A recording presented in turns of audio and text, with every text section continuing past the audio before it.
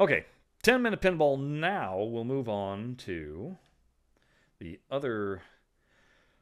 final table that was selected for what we wanted to see within Pinball FX 3 in 2021. This was Jared's choice. It is Twilight Zone. You've just crossed over into the Twilight Zone. And this is yet another Pat Lawler table. So we got 3 Pat Lawler tables today in this. Let's see, how did they do with the reproducing this one. This was the first Kickstarter or second Kickstarter. They were both at the same time, between this and Star Trek Next Generation. Again, you can see in the drop holes the just playfield underneath. It's kind of a weird graphical glitch. They didn't bother modeling the metal underneath. But look at those flippers. See, now you got the high contrast flippers. They actually look dimensional. There's tones to the red, tone to the yellow.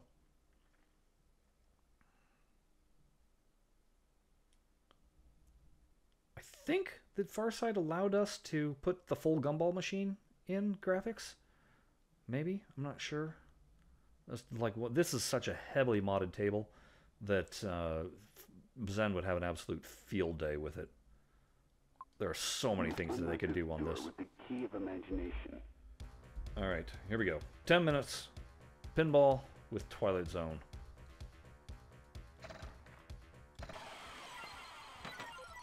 One of the most relaxed springs for a plunger you'll ever see. Woo! That was just in and out fast. Gonna do me this way, is it?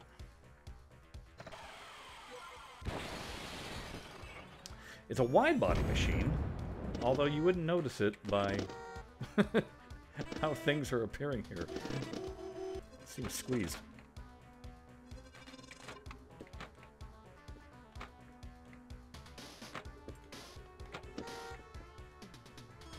See ya.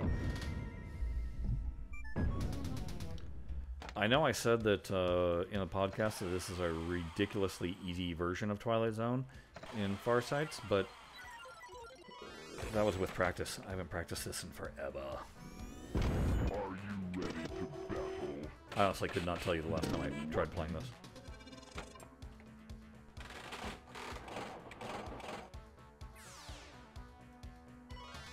This shot requires skill. Super skill. Oh my god. Well, game 1 down. That was a hot mess.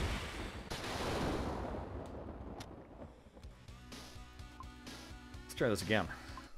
You unlock this door with the key of imagination. When FarSight first put this out, they had the blocker on the pop bumper so that it wouldn't go out the left outlane drain. They thought that that was standard. We had to point out, nope, that was a mod. Oh,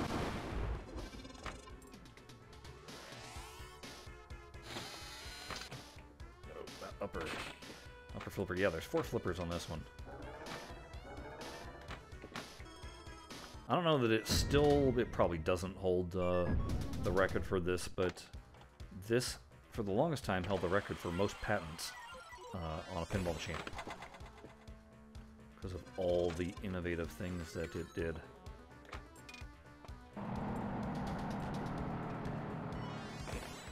I know FarSight went in and retuned a bunch of their tables. I'd be curious if this was one of them. I don't remember. I know they did Ripley's Believe It or Not, because I used to be able to exploit the hell out of it.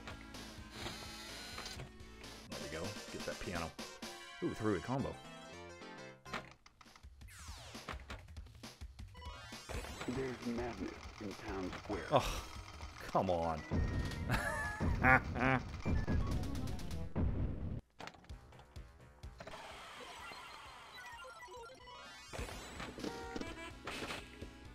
So I'm going to give you guys an opportunity,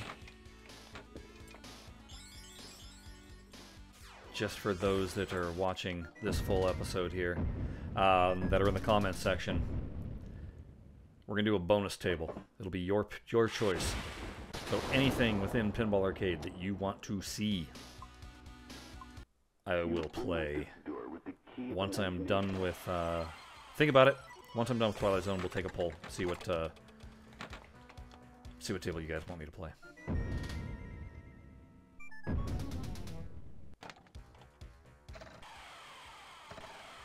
And if you don't comment, then I already know which one I'll pick.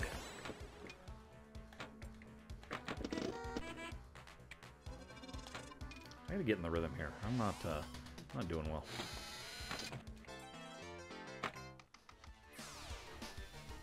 Shoot Sparrow.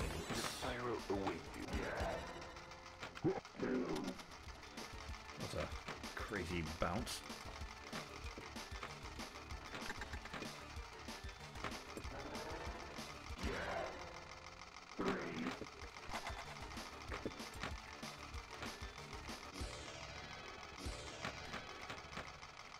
Where's the other Sparrow loop?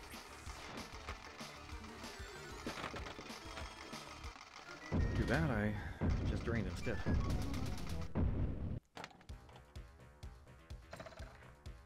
Come on, settle in.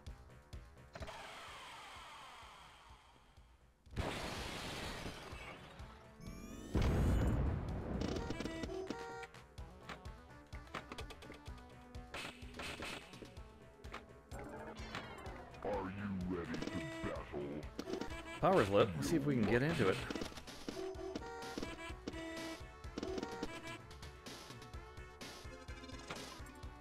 There it is. This thing is hard to do. Nope, nope. Did not do well at all on that one. The power in the Twilight Zone. So if you want to experience that, you know, flipping with magnets, that's in Zen's Tesla. Uses a very similar mechanic. Yay for extra ball. Let's see if we can hit it. I don't even know where it is. There it is. Only up. Just left or right of that flipper. Okay.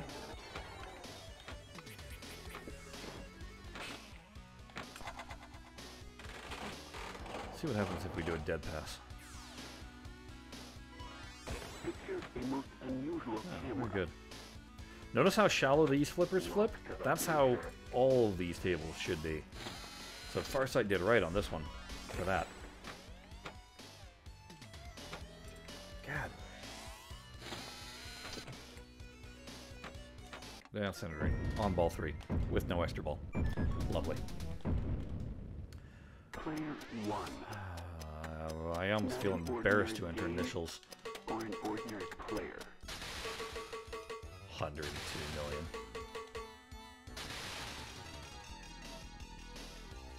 With a little practice, I can hit 1 billion almost every time, at least.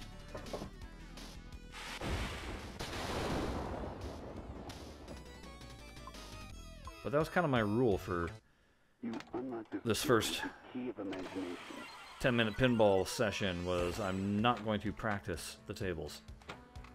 Gotta come into them fresh. Oh, that's combo number 1. That comes around, and then hit the other ramp. Nope. Try it again. Thumbs up. Ah, just shorten it. 10 million points. So I'm going to try and play strategic. Oh, almost. Center drain. Bad news on that.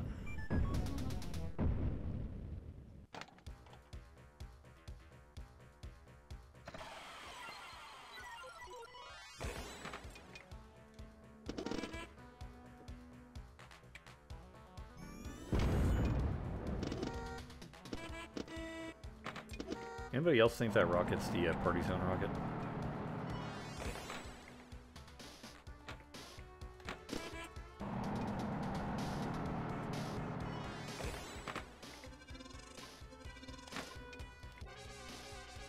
Loading the gumball. Oh.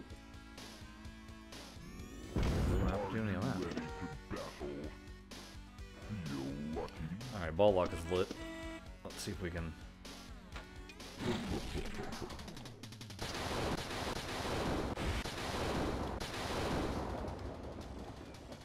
There we go.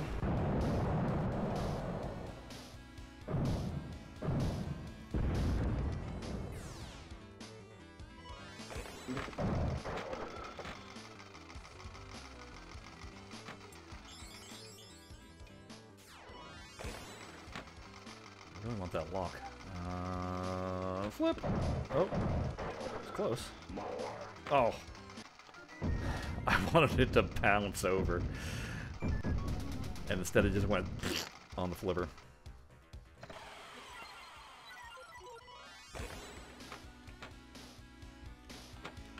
Come on, I want to get multi-ball in this.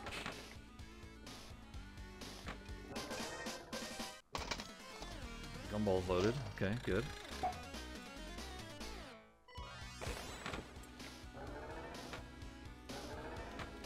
Oh, oh, oh, oh, oh, this is scary time. Oh, man.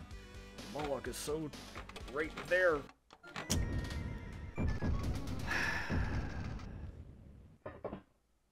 Didn't even beat the other score. The other score was, what, 102 million? And I've got all of 12 seconds. So, that's the end of Twilight Zone. Wow. It was a little tougher, I gotta say. I thought that some of these were going to be really easy, just because in the past when I'd been playing them, I was able to go I was able to do marathon sessions on these tables, and I guess when you haven't played them in a long time, all my strategies went out the door. So, kind of a bummer.